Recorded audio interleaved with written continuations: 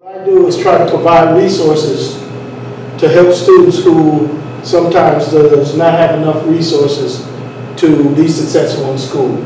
And part of what I do is things like this. So parents will know what's going on in the schools. So we do this, how to start school. We get a lot of students that come to our district that has not been in the country for more than 3 days. And a lot of times the parents really don't really understand the school system. So we have these type of presentations for everybody. Even parents who move to St. Cloud, sometimes they don't know, or parents in general don't know what's entails starting school. Okay, so this is my first time doing this presentation. A couple ladies came in early and saw me practicing. So if I struggle and you don't understand, we'll have someone else here. Her name is Lori Putnam. She's an assistant superintendent. She's going to kind of help me with the presentation. So we can get started. And if you have questions, feel free to stop me and ask questions. If I don't know the answer, Lori most likely will know the answers.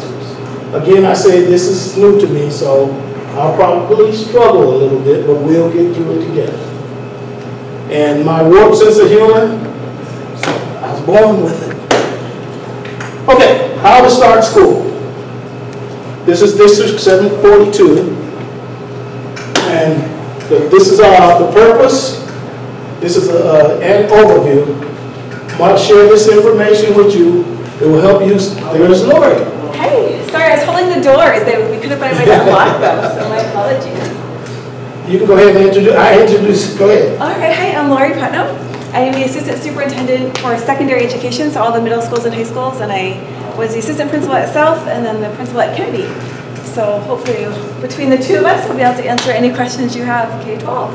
Thank you for coming. Okay. Okay, key terms, purpose and overview.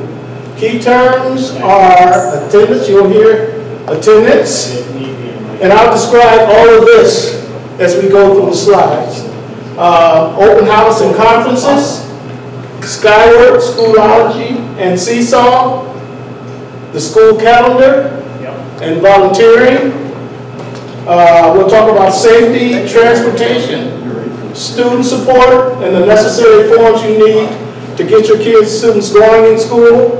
We'll talk about breakfast and lunch and other items, and we'll have a question and answer at the end. Before we keep going, can I just ask, can we just do a quick whip around and so we know what schools your kids are at, and if there are any other items that you want to know about that we aren't planning to cover, would that be okay? My daughter is entering kindergarten with Madison Elementary. Awesome, kindergarten, perfect, thank you. Kindergarten in Discovery. Okay, perfect. 3 in Madison, 2 in North, and 3 in Palm. Awesome. So we got a couple kindergartners. One at North. Going into 6th grade? 8th grade. 8th grade, awesome. New to North? Or? Yeah, new to the district. Sweet, coming from where? Wilbur. Welcome. They're the nicest tennis team. The boys' tennis team was so nice. I had to call their AD and like, this is the, like one of them was basically teaching my son how to play. Like, welcome. Kindergarten at Clearview in the Spanish program. Wonderful, thank you. Kindergarten at Madison. Perfect, welcome. Kindergarten, 5th grade, and Chinese immersion. Awesome, thank you so much. We do have a gamut, so we'll try to maybe target a little bit towards the elementary and then some for the middle. So. Okay, thank you. Absolutely. Okay, key terms. Elementary. When you hear us talk about elementary schools, we're talking about 7 elementary schools in the district. And elementary schools are kindergarten through 5th grade. Middle schools, we have 2 in the district, and the grades are 6 through 8. And high school, grades are 9 through 12. And when you hear us talk about secondary school, that's basically middle and high schools. We also have several other schools, Roosevelt Education Center, McKinley for alternative learning. And then we can't find you at Kennedy, pre-K through 8th grade out in St. Joe. And also Riverwoods. And Riverwood. And what's the other one? Claire's House. Yes. Okay. Skyward, Schoology, and Seesaw. Those are technology that you can use to access information for your students. When we talk about Skyward, it's an online information service for families, including grades, missing assignments, attendance, if they get any type of discipline referrals, and absences.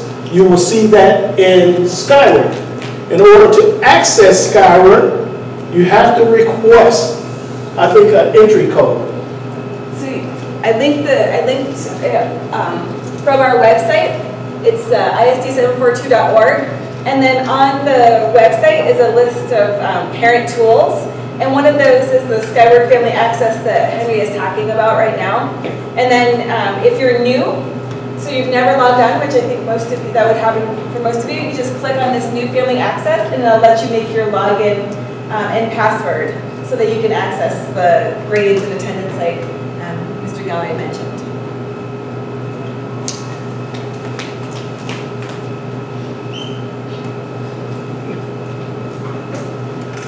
Sorry, my bad. Okay. Okay. Schoology is our secondary online learning system used by students and teachers. They'll show your grades and missing assignments, and for some classes you are able to view all that information. You also must get your code to access Schoology at open houses. I probably think that you should be able to get that information from the schools as well, if you go to the school order. So for middle, you'll get, when you go to open house on Wednesday night, your teacher will give you this access code so that you guys can get that. And then Skyward you'll have, you can just do on your own. And Seesaw for elementary online learning system, that's used by students and teachers at elementary schools, and you must get the codes as well through the open house. Each school will have a parent night to teach you how to use Schoology and Skyward. And I really, really would encourage all of you to get familiar with the online services. Because sometimes students have a tendency to say, I don't have any work. I'm not missing any assignments. So if you familiarize yourself with our online services, you can kind of track your students and see if what they're saying is true. Any questions about those?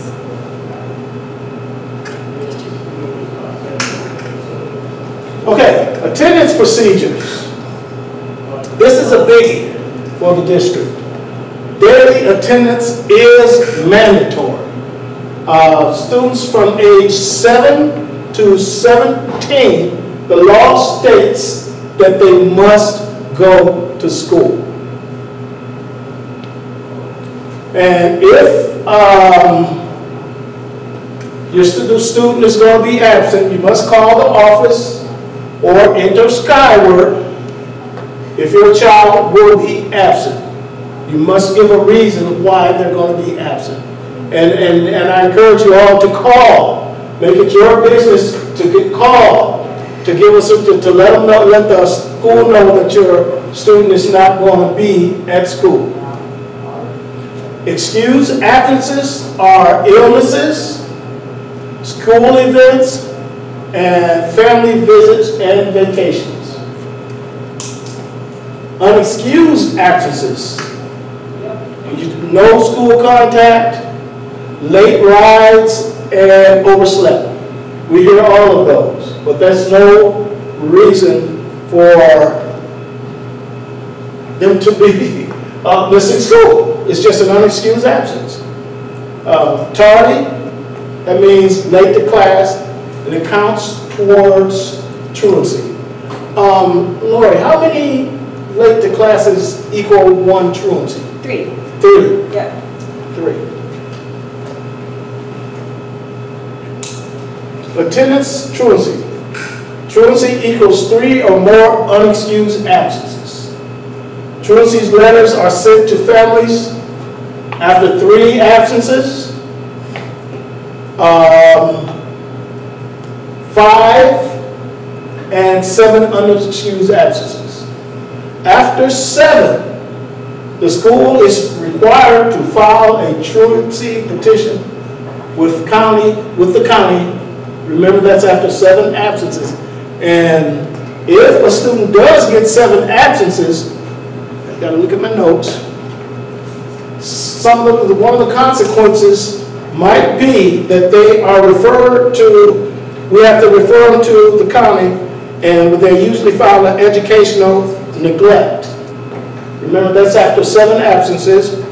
And in order to help parents kind of address the truancy or absent issues, they have programs like TMP, that's a truancy mediation program. And it identifies barriers to child school attendance and try to help the parents develop a plan so the students can be more successful and come to school. So keep in mind, this after 3, you get the first letter, 5, you get the second letter, and 7, we automatically by law have to turn it in to the county.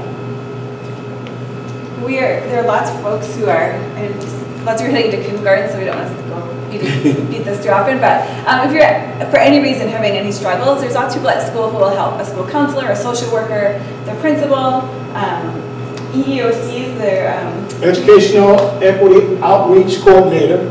And then bilingual communication specialists, Somali and Spanish, if you ever need the language support. Okay, open house. At an open house, you get schedules. I think you said open house is, it's under there. You get your schedules, you get an opportunity to visit teachers, and you can tour the school, and you fill out the necessary forms for your student to be in school. Also, high schools, open house is August 27th, which is tomorrow from 4 to 8, and you can drop in anytime. Middle schools is August 28th from 12 o'clock to 7:30. It says scheduled through Skyward or school. Yep. So if you, for elementary and for kindergarten and for the middle schools, that's why we want you to log into Skyward, because then you can just sign up for a time that works for you guys, for your family. You get at elementary for kindergarten students, you'll have a half hour just to meet your child's teacher. And it looks like some of you may have already signed up.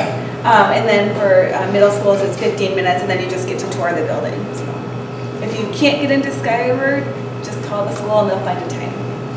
Any questions so far? Yeah. Is that different? So we got something in the mail, it's like a goal meeting? That's it. That's the same thing as the open house? Yes. Because it's a different day, but... elementary should be the 29th or September 3rd. Yeah. I didn't want to be super confusing, but elementaries and Kennedy's are Tuesday the 3rd. Okay. Thank you for asking. So that's the same thing, right? Yep, same thing. Yep. Okay, so I think there's some schedule next week. Perfect, that's it. So yes. Don't worry about that. No. Okay, cool. Thank you. Perfect, thank you. Another question? Conferences. At conferences, you have time to talk to your child's teacher. You can ask about classroom behavior or friendships. You can talk about test scores and grades. And they occur 2 or 3 times a year. And again, I would encourage you to go to the conferences. That's when you can get all the information you need. Yeah. For the last one to go to. I think there should be one here. Okay. It occurs 2 or 3 times a year, and you'll be getting information about conferences. And I really encourage parents to get involved in the conferences. School calendar. Our school calendar is available at open house and online.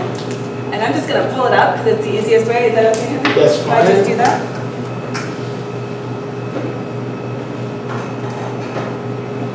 Let me walk. Oh, you go ahead. So we just, we're trying not to make any assumptions about people know and don't know, so I apologize if any of this is repetitive and you know this. So the calendar is available online, and anytime you see an X, it means that there's no school for students.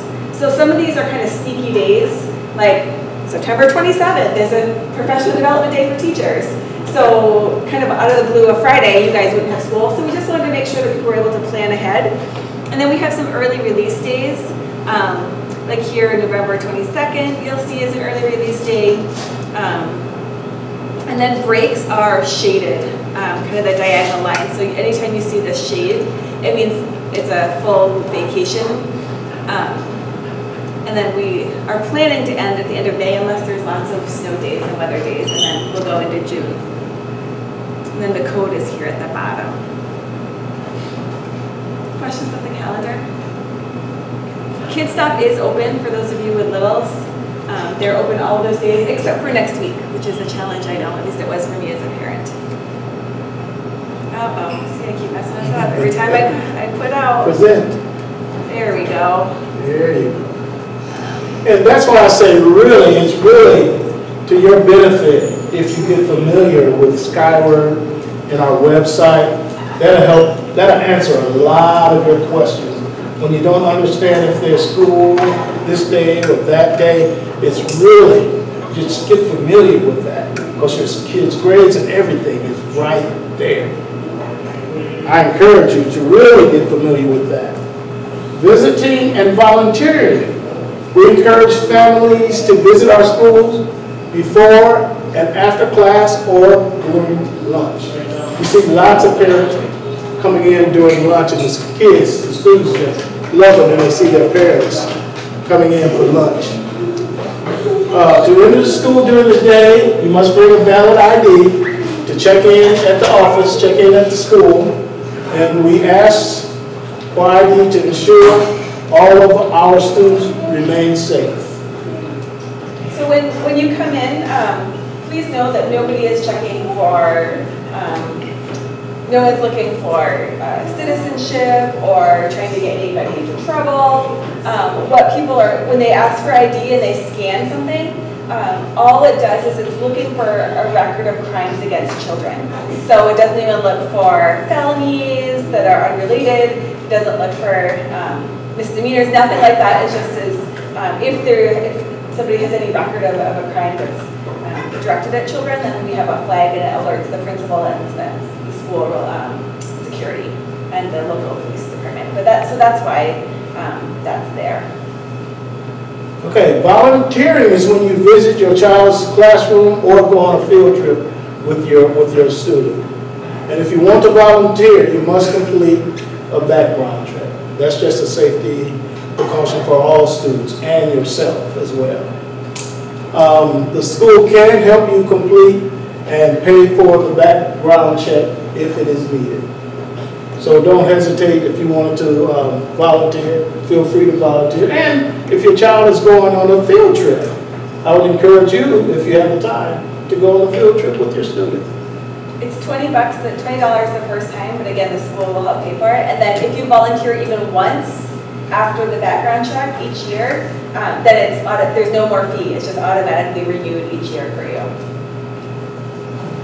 This, in my opinion, is the best thing that ever happened in school. I think this is one of the most important things that we take pride in the district, is making sure all students are safe.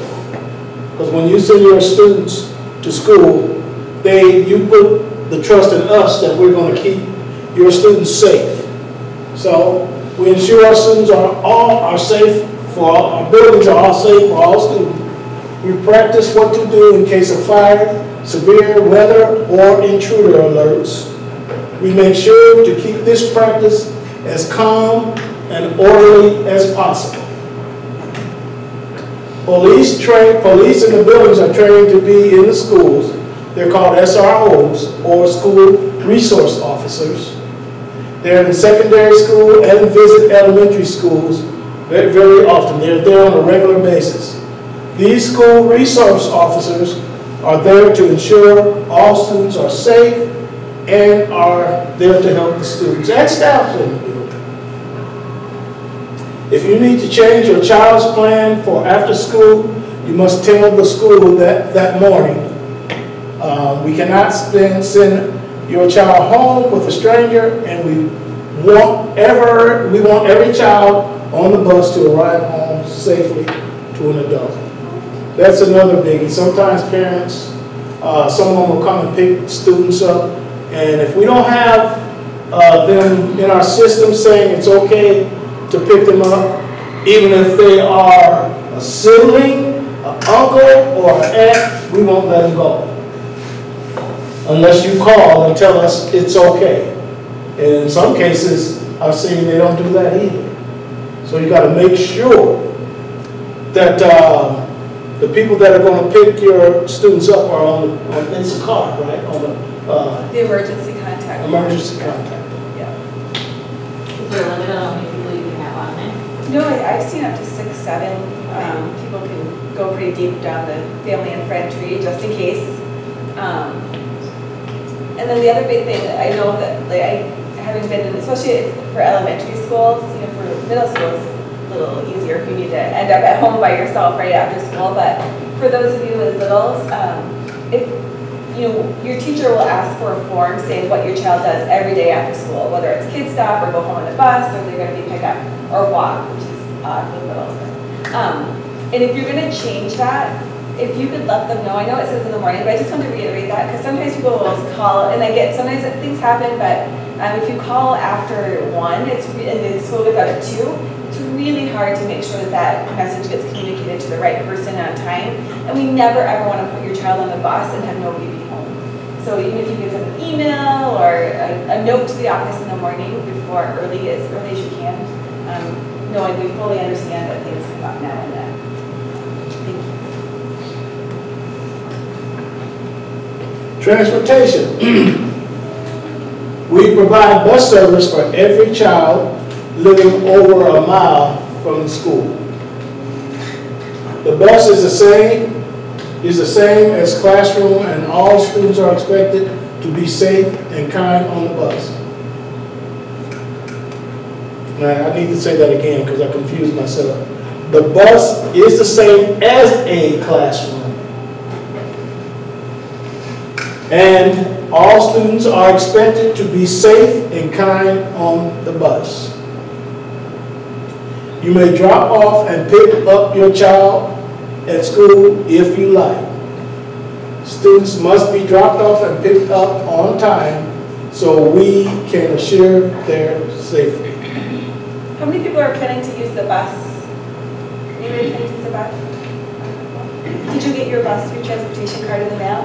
Yeah, and I need to change so that he gets dropped off at daycare because it was just set up before I didn't do anything. No problem. There's a form online, or just give the transportation office a call. Yeah.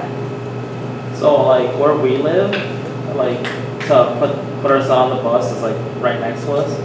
But then when he gets dropped off, it's like on the other side of the road, which is like 7-8 blocks, and he's only 5. Oh, whatever. It's pretty far. Like way down the street. It's like, yeah. I would give them a call. So I'm like, I would call the office Okay. and just see if there's any, because sometimes it's not hard to just move it back a little bit. okay. And they're routing so much, they're still making some changes. So just call and see if there's anything they can do. And if not, let us know. Okay. Yeah. I know it's hard for everybody, you know, but that's hard. You don't want your little one crossing the street. And then the rest of you doing pickup, drop off, or box? Okay. I have a question. Yeah. My husband and I kind of work opposite shifts, and I think he will primarily be definitely dropping her off in the morning, but if need be in afternoon, can she be bused? Yes. Yep, you can mix and match. Oh, Yep, you just have to make sure you set up the busing ahead of time sure. so that so that it's ready when you want it. you can have it all year and never use it, but as long, you just have to have your child assigned to that route, so they let your child on the bus. Sure. Yeah.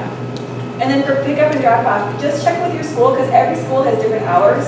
I know Kennedy opened their doors at 7:05, and school didn't start till 7:30. Some schools open a half hour before, some schools open 45 minutes before. So just, depending on when you need to drop off, just make sure you know what those hours are, because it might be more convenient than you don't.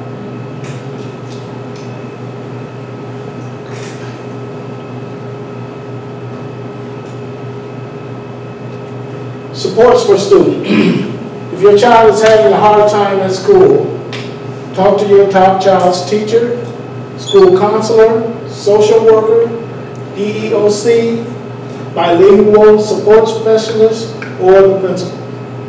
And I always say, if your student has developed a relationship with a certain teacher or a certain individual in the building, tell them to talk to them. And I'm pretty sure that person will get the message to whoever it needs to go to.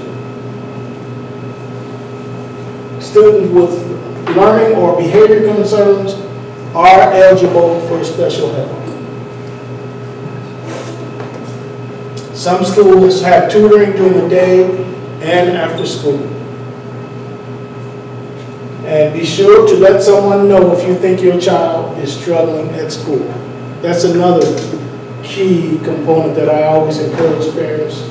If they identify that their student is having some struggling academically, or even having some behavior problems with someone else trying to bully them or something, be sure to let someone know. And I also want to add on the other end that we offer academic acceleration for students who need a little bit more challenge, starting in 2nd grade. So 2nd on up to 12th grade, if you think your child is struggling maybe because they're bored or they're not challenged enough, that we also have services for students on either end of a learning spectrum, because we all know that students grow and develop at different rates and in their own time. So we are sensitive to that. Glad you're here. Forms. Free and reduced form, lunch forms. You get those during open house, or you can fill them out before the student comes to school. They're available online. They can be mailed to your home and given out at schools. Also complete this form to have reduced or no fees for food and activities. Students must have their immunization shots as well. And that's required by state law, so to be in schools. Is that form difficult to fill out? Excuse me? Is that form difficult to fill out, the one for free and reduced, and is there help? Yes, there is help to fill it out. It'll be a school counselor or EEOC or bilingual support specialist will help you fill those forms out. Let me go first. Breakfast and lunch. Breakfast and lunch are available every day for every student. Okay. All kindergarten students receive free breakfast. Lunch is 20 minutes each day. Students must bring their own lunch or get lunch from school. A lot of students like to bring their own, even if they are on free and reduced lunch. They like their own home cooking to bring with them. Yeah. If you need, can I jump in for 1 second? Since a lot of you have like kindergartners here, it's awesome if you can start, if you haven't already, start to teach them to open their own fruit cups or sandwiches, because that 20 minutes does go fast, so the more you can teach them to be independent, the better their lunch experience would be. And I learned the hard way my first year as an elementary principal, because I spent most of my time in secondaries. I learned the hard way that you don't serve soup or maple syrup. the first couple of weeks of school. So I did go through the lunch menus, and unbelievably, there was chili on day 1 and maple syrup on day 3 when I looked. So we got that fixed. So, because the kindergartners, by the time they get to their table, like it's over. So we do have very little, small people-friendly lunch menus planned for the first 2 weeks. Is there any difference between free lunch and regular lunch? No, thank you. That's a great question. So there is no difference between the food that's served and there is no identifying of students. So it used to be when students would start to run out of money in their lunch account, we would stamp their hands. So my kids often came home with stamps on their hands because as busy people, sometimes we forget or sometimes money is short. And so my kid will come home like with a stamp, Mom, you gotta put money in. And we don't do that anymore. You might get an email or a phone call and just a reminder, but there's always support for families if you need support with food and you don't qualify for free or reduced lunch. And we will never, ever, ever, even if your child does not have lunch money in their account, we will never withhold food. Every child gets the same lunch as every other child, regardless of financial status. I think Lori just said the next one, but I'm going to read it too. Yeah, we have to read it, sorry. So if you need to pay into your child's lunch account because you do not receive free lunch, you may do it online through the website or at your child's school. That's again why it's very important that you learn the online Skyward so you can see that and pay for the lunch if necessary. Every child will be given a lunch even if the family owes money, and guess what? The hand won't be stamped. Right? And for those of you, you can look online and see the breakfast and lunch menus, but for elementary school, we always serve 2 options, a hot option and a cold option. So your child will be asked in the morning, did you bring your own lunch, or do you want hot lunch, or this cold lunch option is like a sun butter sandwich or a fruit parfait. And then for middles, I see we've got some older students here. You guys actually you have 4 choices. We add a salad bar starting at 4th, some schools do 5th grade, all the way up to grade 12. And then you guys have the option of a la carte. So if your parents decide, it's up to you guys parents, if you decide your child, you want your child to have a la carte, they can go through and get like chips or frozen grapes, different juices, just things that we don't serve, still healthy, but things that we don't serve on the lunch line. But that's a decision that you make as a family. Questions about lunch or breakfast? If they ride the bus, will they get there in time to eat breakfast? Absolutely. Okay. Yep, and different schools do it differently. Some schools will have breakfast in the cafeteria, so all the kindergartners will eat together. Other schools will have breakfast in the classroom, and then students can get their breakfast and then just take it to the classroom. For upper grades, you just grab a breakfast and go. Yeah. And kindergartners, you can decide if you're feeding your child at home, you can decide you don't want them to have double breakfast. Or you can say, yeah, eat as much as you And for your information, students are not allowed to eat on the bus either. So, yeah, it's messy. yeah, I think this next one, I was going to talk about peanut free. Is that? That's in there, I think. Okay. It's coming up. There it is. Yeah, the last one. Yeah. Okay. Hours of attendance are different at each school.